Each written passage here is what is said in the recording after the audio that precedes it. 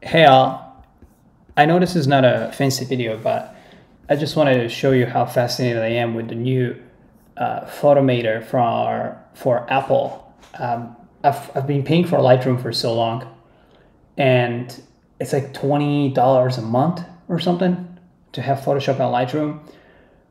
But honestly, Photomator is just as good, and it's one-time payment. You can also do like an annual subscription, and I think it's like $30 a year, and you basically have all these amazing like edits that you have in Lightroom. Of course, not as much in terms of camera profiles and stuff like that, but I think the fact that they're going to continue updating this in the next few months, you may get actually exactly the same, even better editing capabilities as you would do in Lightroom. So I'll show you like just a small preview of what I have here. So for example, if you look at this one, so you would upload your photos. It's so easy. You just like copy and paste them, and it's so fast. It's extremely fast software. Like you can just click and it doesn't crash or anything. It doesn't, like, these are all my photos and stuff that I've taken. It doesn't really crash. It's super quick on Apple. Now, mind you, I use MacBook Pro, but I think for any MacBook, it will be kind of the same. And you just click, and that's like, of course, an edited photo. Say if I click on revert to original, that's how it was. And if I go back to how I edited it, so that's like with my Fuji, this is what I took out of the camera, and that's the final edit. So look how simple it is. So if you go here, right, and you just click on here, the edit, and basically the settings that you're getting are more or less the same as Lightroom. So if you go like, I love it a little bit like temperature like this, for example. Exposure, I usually adjust.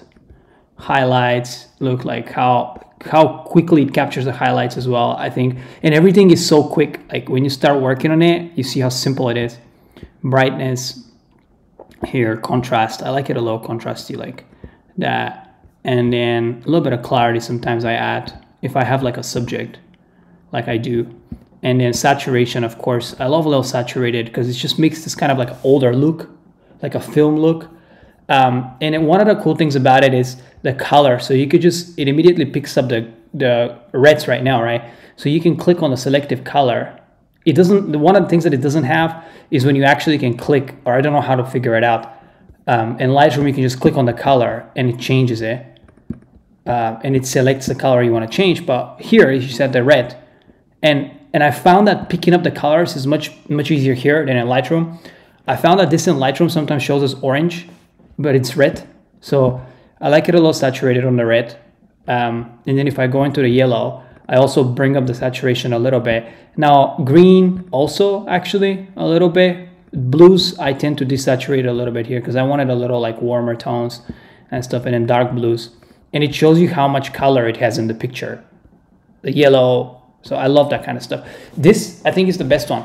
So on Lightroom, I always tend to like, it's like slower, right? You know, when you use Lightroom, usually these like three-way colors and color balance are slower to use. This is just so nice, look. So when you drag it, it's like very, very smooth. So if you go like this, I usually don't have science to this, but I do it like just how it looks. I would do this. And midtones, I would do a little bit on the red side, I would say.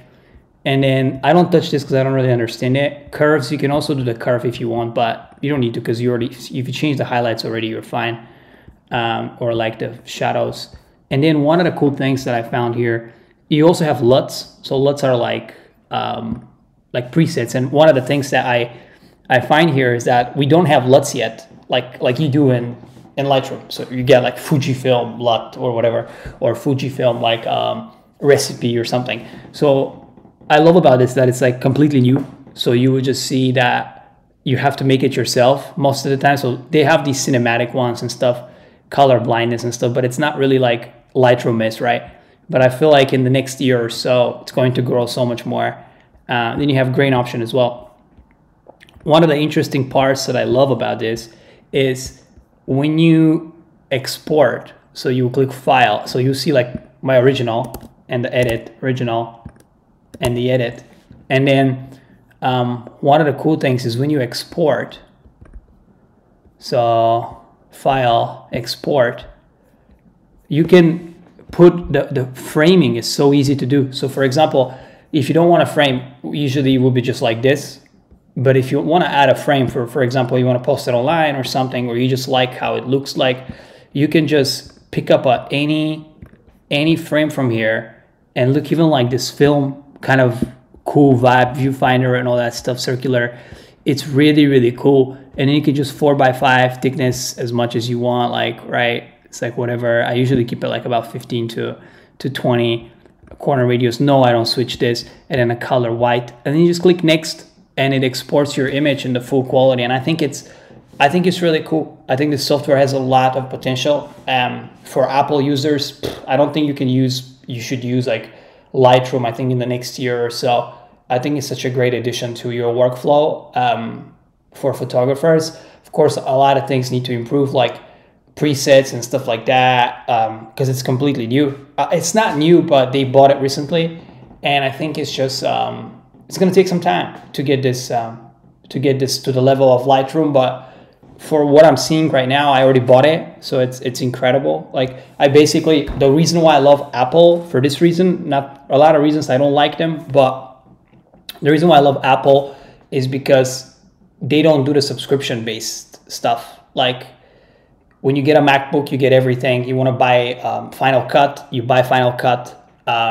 You want to buy this, you can also do it off the bat. You can buy the whole software. It doesn't have to be a year. I think it's about 120 or something. Overall, I'm really happy with this. And I think I'm going to continue using it. Hope this was useful. Let me know if you ever used it before as well in the comments. Let's connect as well. I'm on Instagram. I've been trying to get back into photography again. It will be cool to connect. See ya.